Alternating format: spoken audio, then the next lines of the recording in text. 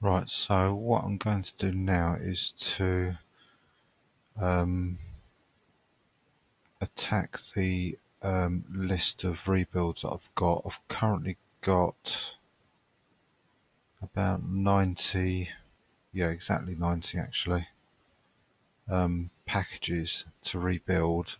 Of those, I think probably about two-thirds have been rebuilt, and maybe about 9 or 10 of them are packages that we've just built to enable functionality in other packages. They've basically got rebuild this package after all the optional packages have been built, so they're going to take a little bit of a while.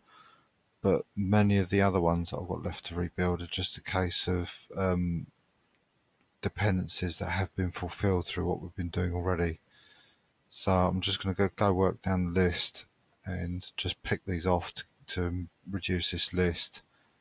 And then what I think I'll do is I'll go through the remaining ones that say like rebuild this after optional packages have been built. There's one, maybe two that I'm not going to do now because they depend on. In fact, it's one. It depends on KDE, the desktop environment, and funny enough, that's Falcon, this browser we're using. So I'm hoping to wheedle this list right down so it's just that one Falcon package that's remaining, which I'll rebuild after KDE has been built. So I'm going to start at the top, and the first package I've got is Wget, which is probably why I've got this tab here. I must have got waylaid through something else. Maybe it could be one of these packages that led us down that huge path of hours and hours of building other stuff, such as all those image magics and Inkscapes and so on. So hopefully this first bit of rebuilds where we've got existing packages built should be straightforward now. And then the ones with optional packages that are waiting to be built, they might be a little bit more involved, but with any luck, a lot of those packages are ones that have been already built as well. So I'm just conscious about disk space. Yeah, I've probably only got about a quarter of the disk space left now. So I think we might get into problems with disk space, but that shouldn't be too much of an issue because I'm hoping, I haven't thought about this through properly yet, but I'm hoping that we can use some of the Linux tools that we've built to resize the Windows partition to give us back some more space. But as we get down, say maybe down to about 4 or 5 gigabytes, I think that's when I'll start worrying a little bit more. Unless we've got a package that does need, say, 10 gigabytes, and I think there are one or two like that. I think Firefox is one that's quite hungry for space. So just see how it goes anyway. Just want to get these dependencies out of the way, the ones that have been waiting for dependencies, and they're all reasonably small. So okay, let's crack on with Wget. So you can see we've visited all these pages, and looking at the names of them, I'm pretty sure we've built all these.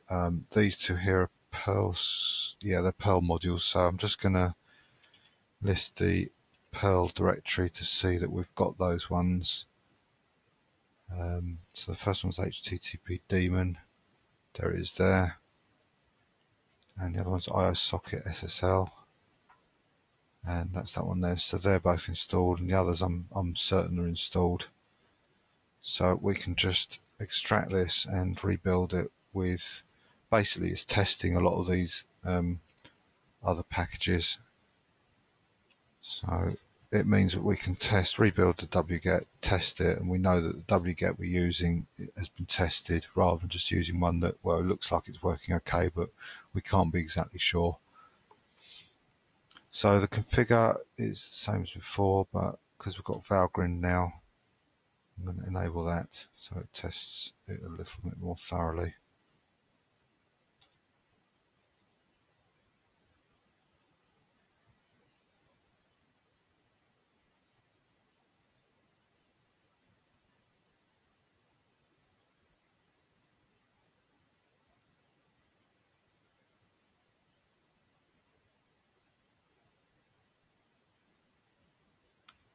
Okay, so that looks like that's complete. Let's build it.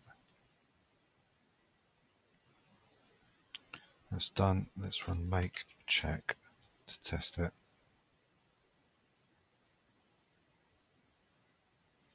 Okay, we've got 8 failures. Oh, they're because of a fuzzer. Now, I did notice whatever that is, I don't know.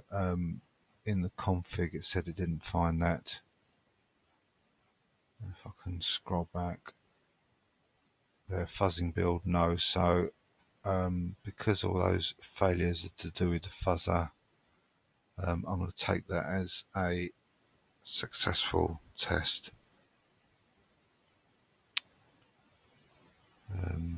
Although I haven't said that, that's the majority of tests actually. Let me rerun the configure and do help. And grab about this fuzzer, whatever it is. Oh, okay, it's for developers. So maybe that's why a lot of the tests are to do with that. So yeah, I'm happy with that. Let's just reinstall it. Install.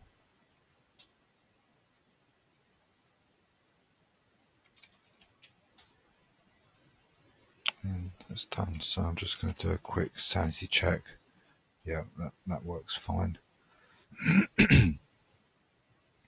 So I can get rid of that one. Check there's nothing else there. And I'm going to mark that off my rebuild list as complete.